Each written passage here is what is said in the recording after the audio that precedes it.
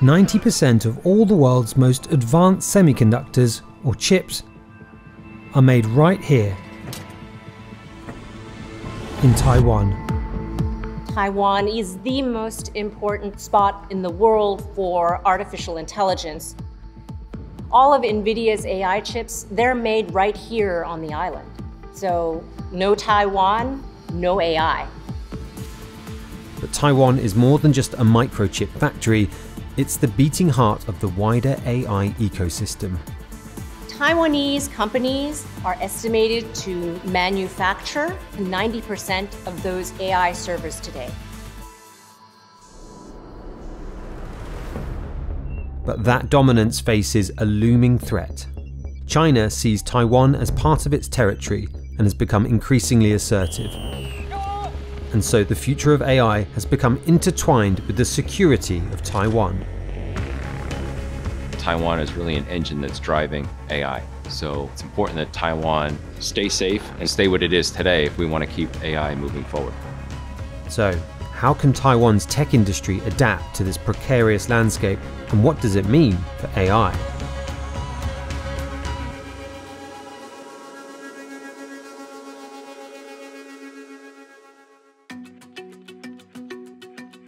Back in the 70s, Made in Taiwan had this image of cheap toys or things that break. But the government really wanted to push the island forward in a more high-tech way.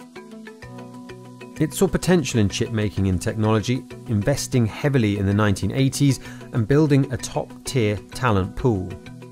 The STEM-related degrees are considered relatively prestigious in Taiwan as opposed to other degree.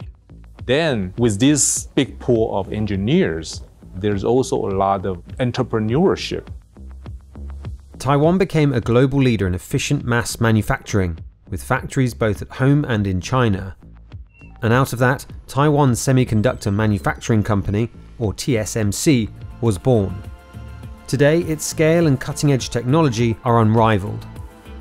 And its partner right from the beginning? NVIDIA, whose specialized chips are at the forefront of artificial intelligence. Please welcome to the stage NVIDIA founder and CEO, Jensen Huang.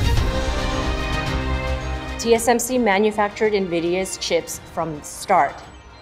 That helped NVIDIA grow, and obviously that's helped TSMC grow. Taiwan is the home of our treasured partners, and our partnership has created the world's AI infrastructure.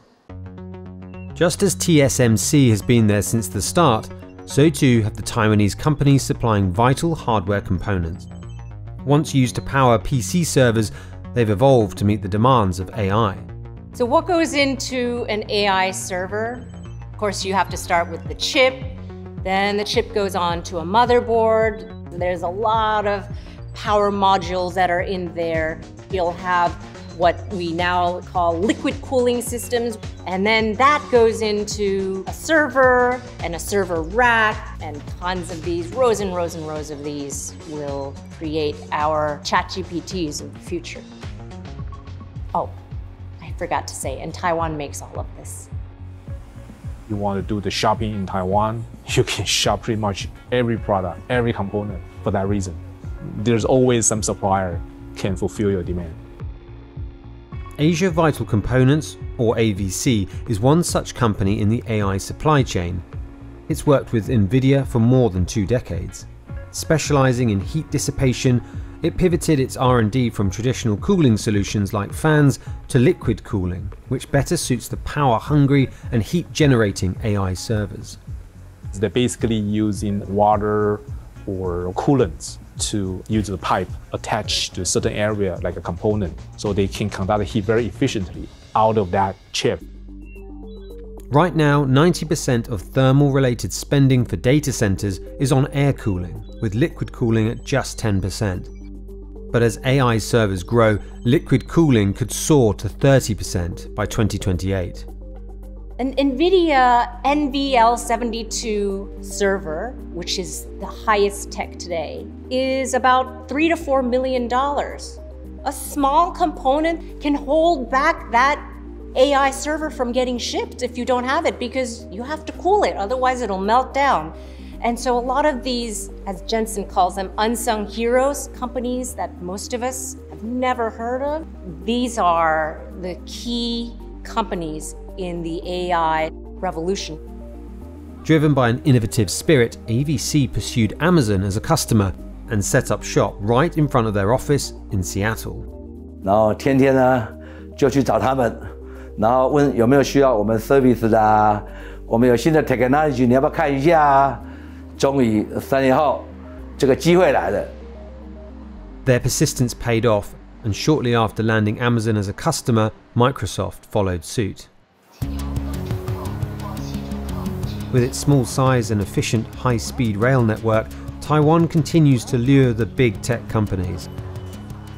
Most of the major tech companies doing AI computing today, Google, Amazon, Microsoft, they all come to Taiwan because they can meet all of the partners really quickly and easily.